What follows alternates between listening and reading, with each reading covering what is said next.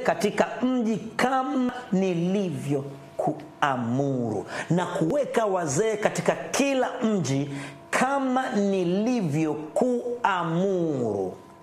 Mtume Paul anamsisitiza Tito au Titus kwamba aweke viongozi, na viongozi hao walikuwa wanawekwa katika kila nyumba. Hii hapa inatufundisha nini? Inatufundisha kwamba bado kuna umuhimu wa kuwa na ibada nyumbani kwetu. Na tunaichukulia poa sana siku hizi. Tunafikiri kwamba kanisani ni Jumapili au tuende kwenye mkusanyiko mkubwa, kuna magitaa, kuna ngoma, kuna kila kitu, tunacheza, tunafurahi na vitu kama hivyo vinaendelea. Kumbe hii ilianza tangu mwanzo, kukutanika nyumbani na kuwa kiongozi ambaye anafanya vitu hivyo. Hata mpaka sasa hivi kuna jumuiya, takia tuende. Kuna ibada za nyumba kwa nyumba, kuna cell groups. Usichukulie poa. Ni lazima uweze kujua unajiinvolve vipi. Na kule kunasaidia sana kwa ajili ya kufahamiana kwa karibu, na si tu kufahamiana kwa karibu, unaweza kupata tatizo. Si unajua kuna watu wengine ambaye kama hauendi jumuiya, alafu umetaka kuoa, mwenyekiti yule, kiongozi yule hawezi kukuruhusu uende kwenda, huwezi kufanya. Umefiwa huende kwenye jumuiya, hawezi kukusaidia. Kumbe kutaka kujiassociate na kanisa kwa juu, ni lazima uweze kuanza chini na mahali ambapo unaweza kufahamika vizuri. Na haijaanza leo, ilianza tangu enzi za Mtume Paul. Na Mtume Paul ndio akawa anamwambia kwamba hivi, naomba uyatengeneze yaliyopunguka na kuweka wazee katika kila mji kama vile ilivyokuamuru, which means alikuwa anamsisitizia kuna umuhimu wa kumtii kiongozi wako. Na Mungu atusaidie sana katika hili. Kama Paul alikuwa anamsisitiza Titus kwamba kwa vitu ambavyo nilivyokuamuru, naomba pia uvifanye, uvifuatilie, usiviache. Hebu wewe, vitu vingapi kiongozi wako wa dini amekwambia na umevifuatilia, haujavichukulia maanani? Kuchelewa kanisani, kuchelewa kwenye nyumba za ibada, kutoa ahadi ambazo tusizifanya. Ameamuru tufanye vitu kali, tualike wageni, tuambieni wageni watu waje, lakini hatualiki wao wageni wakaja. Ametuamuru vitu vingine tuvifanye. Na Pondo akamsisitiza, akamwambia, kwa nini hajaambia kama tulivyopatana tu, kama nilivyokuamuru, which means viongozi ambao wanatuongoza, Mungu anawapa mambo ya ziada wakituambia sisi vitu wakati mwingine, madam tunawaamini and we trust them, kwa inabidi tuweze kufuata ambavyo ametuambia ili tuweze kupona na kuendelea mbele zaidi. Lakini katika mstari wa 6, na kimbia hapo niweze kuendelea mbele, unaweza kunifuatilia kwenye YouTube channel ya Nchi ya Ahadi. Mstari wa 6 akasema kwamba ikiwa mtu akawa anatoa sifa za kiongozi wa nyumba kwa nyumba, au wa mji kwa mji, au wa kanisa kwa kanisa, na ametoa vitu vingi sana hapo ambavyo vinaendelea, kwamba lazima, anasema kwamba hakushtakiwa neno.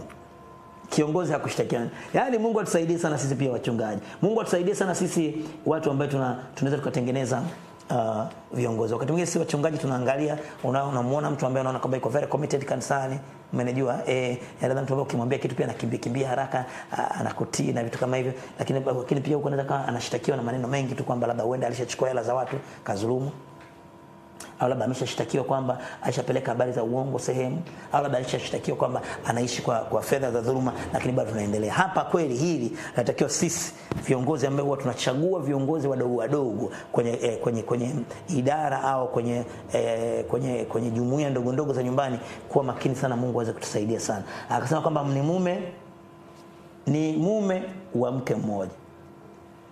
Kwa nini? Kwa nini sema mke? Which means kulikuwa kuna wanaume, wanawake. Na siku hizi kanisani tuna washirika ambao pia tunaweza kuwa tumewapa uongozi, na katika kuwapa uongozi kwamba wana nyumba ndogo, watu wana nyumba ndogo, kanisani wana nyumba ndogo. Wako watu wengi.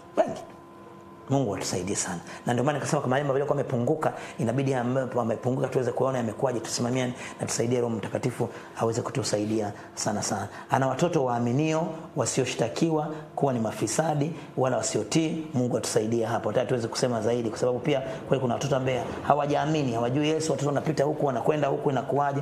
Hapo ni Mungu tu aweze kutusaidia. Mstari wa 7 akisema, maana imempasa askofu awe ni mtu asiyeshtakiwa neno, kwa kuwa ni wakili wa Mungu, asiwe mtu wa kujipendeza nafsi yake, asiwe mwepesi wa hasira, asiwe mlevi wala mgomvi. Which means kulikuwa kuna watu wako kanisani ni walevi na ni wagomvi. Na hapa ndipo ambapo tunapata idea au tunapata dhana nzima ya kujifunza neno la Mungu. Na kujifunza kwetu neno la Mungu kupitia mvunjawani tofauti. Tuna makeke sana, lakini tutumia kile kufikiria. Chochote kilichoandikwa kwenye Biblia, kwa nini kiliandikwa? Ukisema kwa nini kiliandikwa, kinakusaidia kudevelop au kinakusaidia kupata muendelezo wa kwamba okay, inawezaje nikaileta kwenye maisha yangu binafsi. Kwamba kama Paul alimwandikia Tito akamwambia kiongozi asiwe mlevi, asiwe mgomvi, which means kwenye viongozi au kwenye watu waliokuwa kuna walevi, kuna wagomvi. Je, sisi kwetu tunajifunza ni kwamba kumbe kanisani kunaweza kuna watu walevi?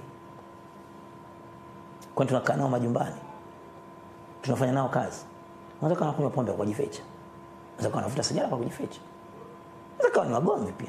Wagomvi kwa maana ukija kanisani hawezi kuonekana kama wagomvi, wako vizuri, wamekaa vizuri, lakini wakienda nyumbani, je, wanaoishi na wake zao wanaishi vipi? Wanaishi na waume zao, unaona ni wagomvi. Wanaishi vipi na watu ambao wanazungumza ni wagomvi, wakikaa karibu gubu.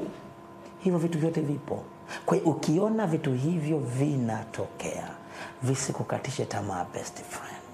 Ni kujua kwamba mambo haya hayajaanza leo, mambo haya yalianza zamani. Kwa hiyo cha kufanya tu ni kwamba ni kuweza kujua mimi nisimame vipi, na kama kuna mtu ana kitu kama hicho, basi ni kumwombea Mungu na kumfundisha ili aweze kuendelea mbele zaidi na kwenda hivyo. Na hii hapa nimesema asiwe ni mtu ambaye anapenda mapato ya aibu, bali awe ni mkaribishaji. Mpenda wema. Hizi ndio sifa za kiongozi, na kiongozi mwenyewe usije ukafikiri labda ni kiongozi mwingine. Mimi naamini kila mmoja ni kiongozi. Hata kama una watu ambao unawaongoza, lakini ni kiongozi wa maisha yako mwenyewe. Na ndio maana unajiongoza kwamba leo nimeamua nikasema kwamba hii ni vae nguo. Umeamua uvae hiyo nguo. Umeamua kabisa kwamba leo navaa socks hizi, navaa viatu hivi. Leo naamua kula hiki na kula kile. Leo naamua kuvaa mkanda huu, leo naamua kwa kile. Wewe ni kiongozi wa wewe. Unajiongoza kwa maana mimi kwa imani yangu kila mmoja ni kiongozi. Sasa katika tunavyotathmini kuona sifa za kiongozi kwenye kitabu hiki cha Tito, wakati namalizia, lazima pia nao jitathmini. Kama mwanzo nasema usiwe mgomvi, usiwe mlevi, usipenda mapato ya aibu, umenielewa? Kama bado huna watoto, Mungu atakusaidia, utafanya nini? Lakini kuna sifa ambazo zimetajwa, mimi nataka nimalize nazo, kwamba wewe lazima uwe mkaribishaji. Shakara kamba sondola saka. Unamkaribisha nani? Ndogo, jamaa, rafiki. Kuna watu wengine wachoyo, hata rafiki zetu tukaribishi, hata ndugu zetu tukaribishi, hata watu tuliokuwa nao kanisa tukaribishi, wafanya kazi wenzetu tukaribishi. Unaweza kuona kitu kako na kula mwenyewe peke yako, wala tukaribisha watu waweze kukaribisha watu. Hiyo ni sifa ambayo unatakiwa wewe uwe nayo kama wewe. Neno la Mungu leo tunatufunza kwamba tunapenda wema. Tupende wema, upende wema, kwa sababu kupenda wema, ufanye tu wema pasipo pia kujua kwamba utalipwaje. Penda tu wema, upende wema. Ukimwona mihayo, ukimwona huruma, ukimwona ukimwona mtu mwingine yote vile unatamani kumwona kwamba amefanikiwa katika kila kitu kizuri, inakuwa vizuri sana. Ukiona mtu amefanikiwa katika kila kitu kizuri, unasikia vizuri. Kinyume cha asiyependa wema ni mtu ambaye anapenda nini? Ugomvi. Anapenda kuona watu wamepatikana na vitu vibaya. Na wenda mtu alikukera, alikutukana, alikusema vibaya, ukasikia mpaka sema akome. Sawa. Mungu kamkomesha. No. Ni kumwombea rehema ili Mungu aweze kuendelea mbele zaidi. Lakini pia amesema kwamba ukiwa wewe uwe mwenye kiasi, uwe mwenye haki. Kwenye utakatifu hapa ni issue pia.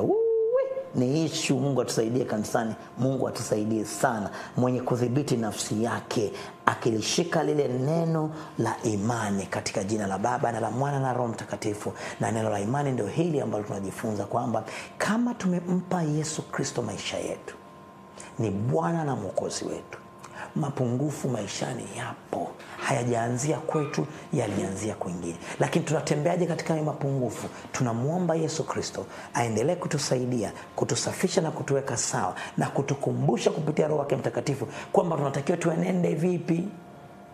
Tuwe watu wema, wakaribishaji, wenye kiasi, wapenda haki, na Mungu wa mbinguni aweze kutusaidia sana. Asante sana kwa kuendelea kuwa pamoja na mimi mpaka hivi leo, na kama nimekuambia kwamba leo nitaangaza mstari wa 5 mpaka mstari wa 9.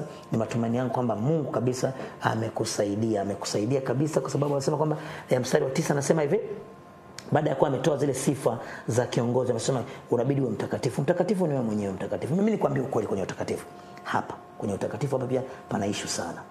Mtakatifu ni nani? Mungu wetu ni mtakatifu.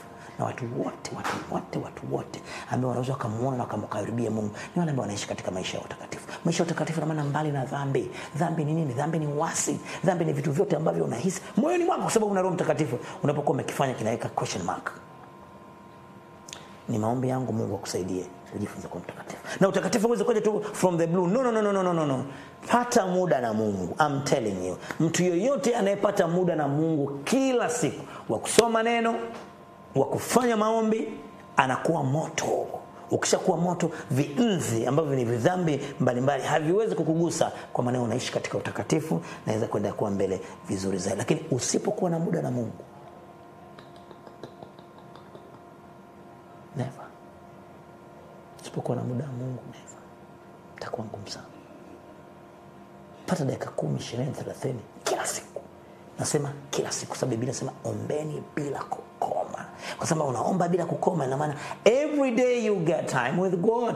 Na hii ndio siri ya kufanya uweze kuwa mtakatifu. Lakini pia ukipata muda wa Mungu wa maombi, lazima usome neno. Kwa kusoma neno kama hapa tunavyosoma mimi na wewe, tunajua kumbe sifa za kiongozi Paul alikuwa anamwandikia Titus, lakini sasa mimi nimerudisha kwenye maisha yetu kwamba wewe ni kiongozi wa maisha yako. Na kama ni kiongozi wa maisha yako, unapaswa kuwa mtakatifu. Na Biblia ndio imesema kwamba mtakatifu. Unakuwaje mtakatifu? Kwa kusoma neno la Mungu na kufanya maombi, na Yesu anakusaidia tena. Na mstari huo umeisha hapo kwa kusema kwamba kwenye kudhibiti nafsi yake akilishika neno la imani, vile vile kama alivyofundishwa, apate kuweza kuwaonya watu kwa mafundisho yenye uzima na kuwashinda wenye kupinga. Katika jina la Baba na la Mwana na la Roho Mtakatifu, nikushukuru sana. Ni maombi yangu kwa vitu vichache ambavyo umeonekana unatakiwa uweze kuvipata wewe, Roho Mtakatifu uweze kukusaidia ili uweze kuendelea mbele. Na kutakia kila laheri, na Mungu wa mbinguni akutunze. Ukiishi maisha matakatifu, ukiishi maisha yenye kiasi, ukiwa mtu ambaye unapenda wema, mimi nakwambia Mungu hawezi kukuacha salama. Lazima atakutunza katika kila hatua yako. Halafu itanisaidia nini kuupata ulimwengu wote Afrika kosa nafsi yangu? Kwa sababu kama mimi ni mpitaji, najua kuna siku nitapita, sitakuwepo mahali hapa. Lakini kuishi kwangu kwa kumcha Mungu na kuishika imani, hata maisha yangu yatakapokuwa yameisha hapa duniani, haleluya, nitalala kwa imani na nitasema up. Hata wakati nakwenda mbinguni inakuwa vizuri, kwa sababu uhusiano na Mungu ulikuwa ni mzuri. Sitaogopa kufa, kwa sababu najua nimepumzika tu kwa ajili ya utukufu wa Mungu. Hosha ntasashaka rakamba rababore. Ninakuombea wewe leo. Sijui kuna mapungufu gani katika maisha yako. Ninakuombea wewe leo. Sijui ni nini ambacho umekuwa unavitamani katika hivi. Kumcha Mungu, kufanya wema, kuwa mtakatifu, kuwa na kiasi. Ninaviruhusu vije kwako kwa jina la Yesu Kristo. Lakini siviruhusu hivi. Mungu lazima atengeneze hamu ya wewe ya kujifunza neno la Mungu na kuwa na muda na Mungu, ili vyote viweze kudhihirishwa katika jina la Yesu Kristo. Baba, katika jina lako Yesu Kristo, ninaomba kwa ajili ya mtu huyu, kama afya yake sio nzuri, ninaruhusu uponyaji kwake sasa katika jina lako Yesu Kristo. Kwa kupigwa kwako Yesu, sisi tumepona Bwana, na ulisema kwamba ulichukua udhaifu wetu, ulichubuliwa makosa yetu ili sisi tuweze kupona. Kwa jina la Yesu, kwa yeyote ambaye ananitazama kama afya yake si nzuri, ninaachilia uponyaji kwa jina la Yesu Kristo.